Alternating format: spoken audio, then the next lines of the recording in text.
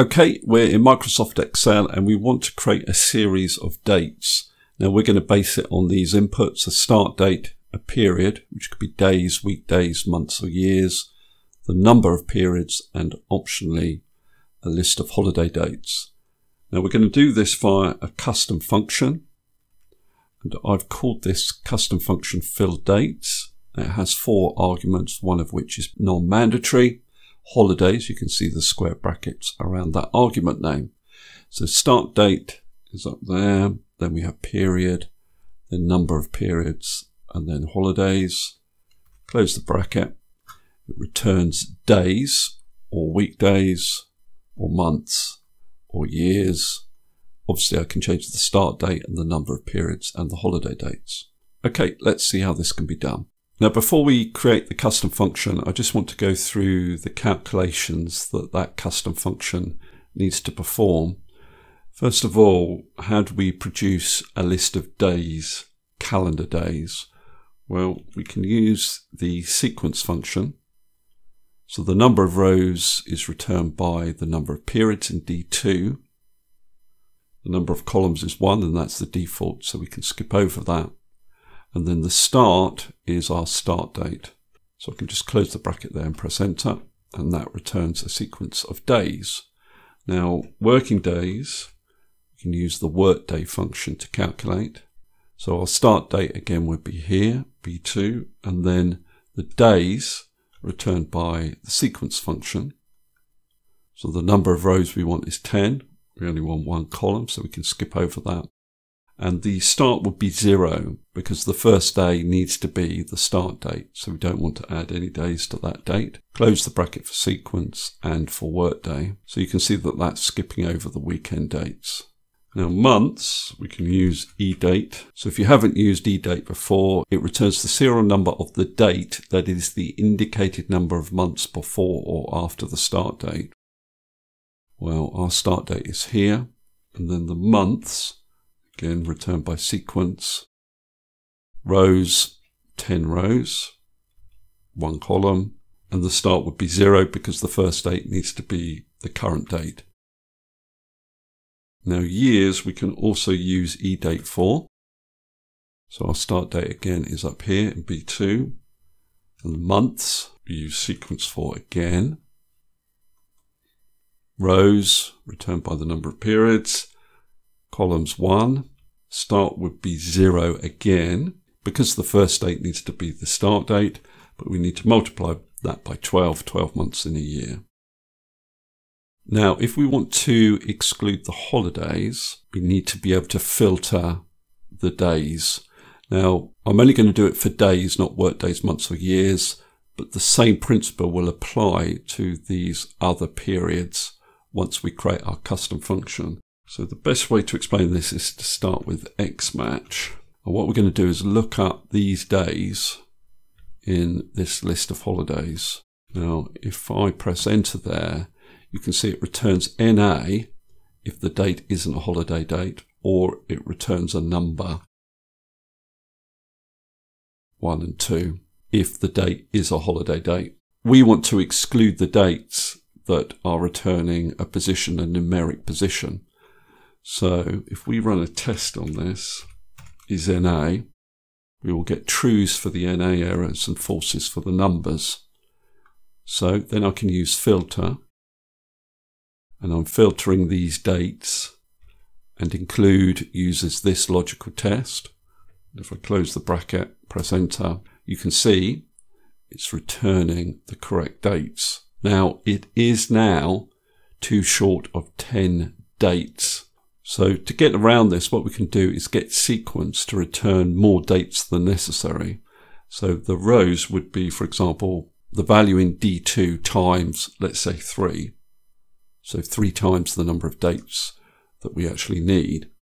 Now what we can then do here is use the take function to return the correct number of dates based on the number of periods up here.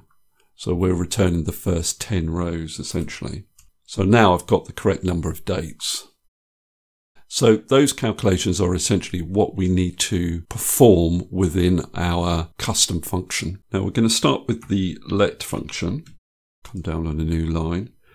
And the first argument is name1. So we're going to name different parts of our calculation. So first of all, we need to calculate the number of dates that we're going to return. And the name I'm going to give to that calculation is n. And the value for that name uses the sequence function. Number of rows is defined by the number of periods. We don't need any columns. And our start is going to be 0. That's because the first date always wants to be the start date that we specify in B2, comma. Now the second name I'm going to create is dates. And within dates, we're going to calculate whether we need to return days, weekdays, months, or years. Now I'm going to use the switch function to help us to do this.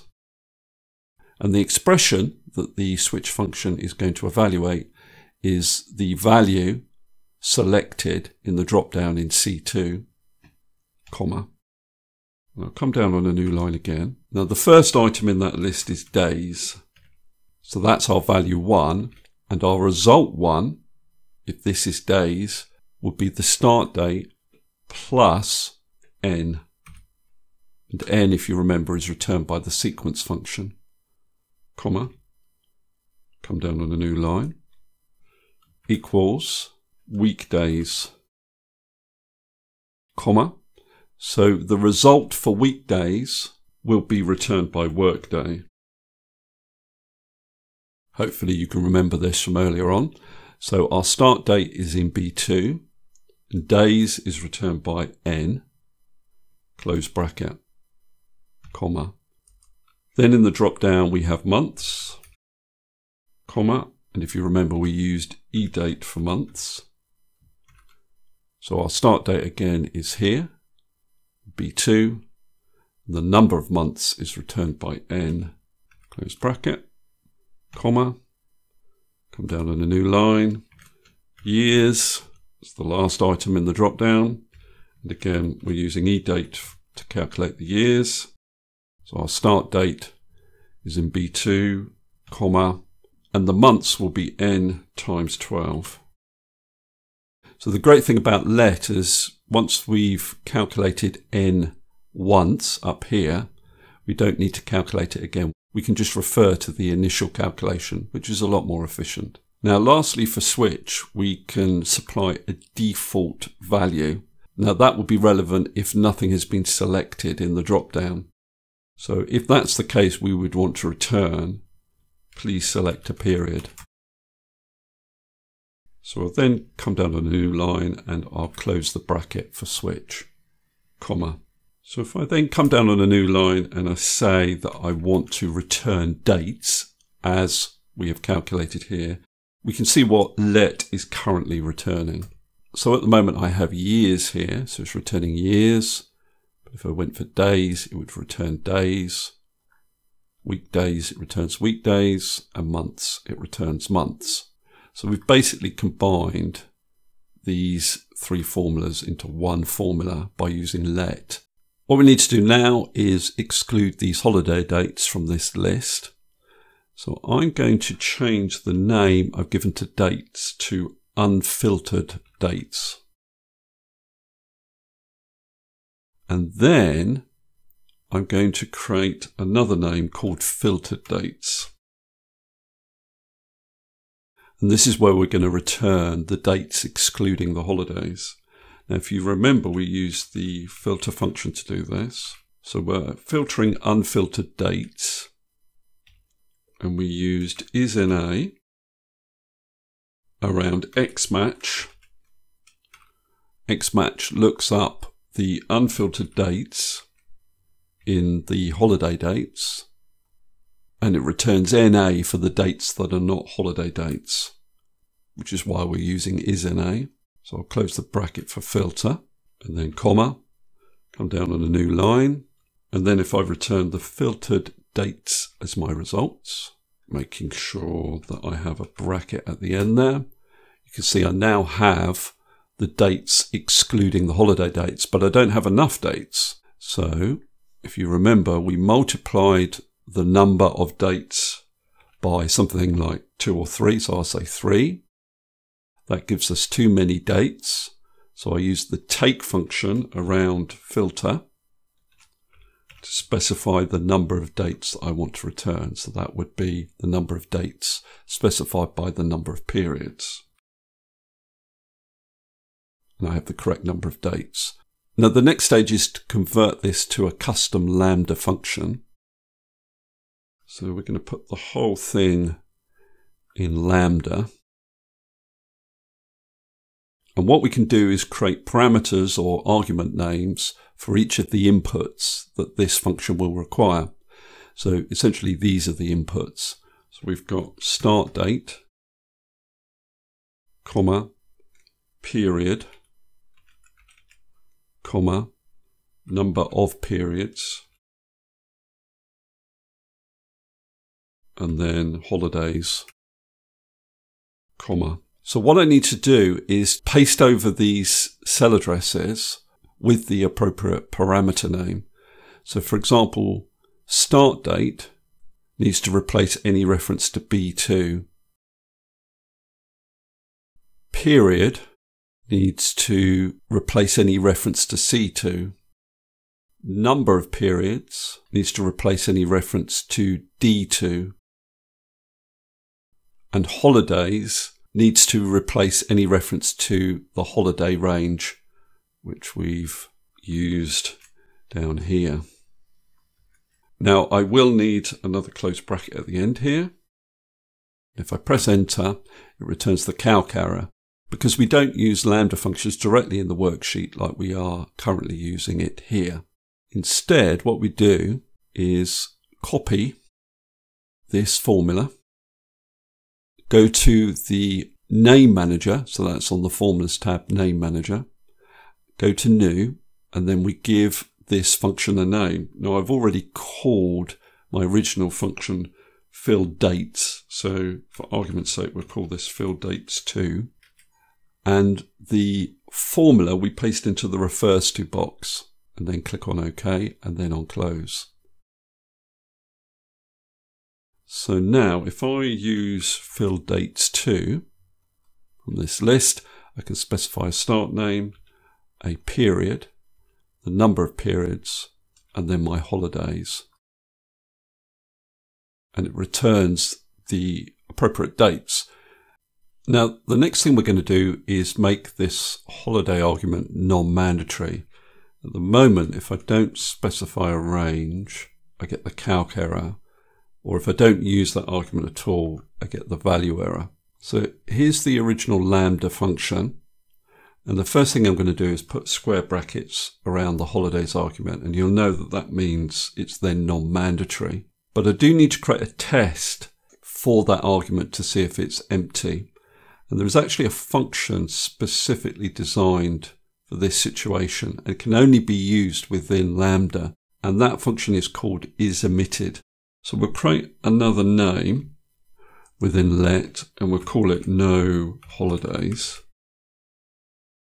And the value is returned by isOmitted. And we're testing the holidays argument, comma. So down here, we don't want to return necessarily the filtered dates. We want to return either the unfiltered dates or the filtered dates. So we'll create another name called dates, and the value for that can be an if statement. So if no holidays is true, then we want to return unfiltered dates. Otherwise, we want to return the filtered dates. Close the bracket for if, comma, come down on a new line, and we want to return dates as the final result of our let function. But we need to be careful here because sequence is returning the number of periods times 3. And down here, we're using take to only take the number of dates specified by the number of periods. Now what we'll do is remove take here. So we would want to use take on dates. And the number of dates we want to return is defined by number of periods. So if I press enter, and then I'll copy this version of the Lambda function into the name manager.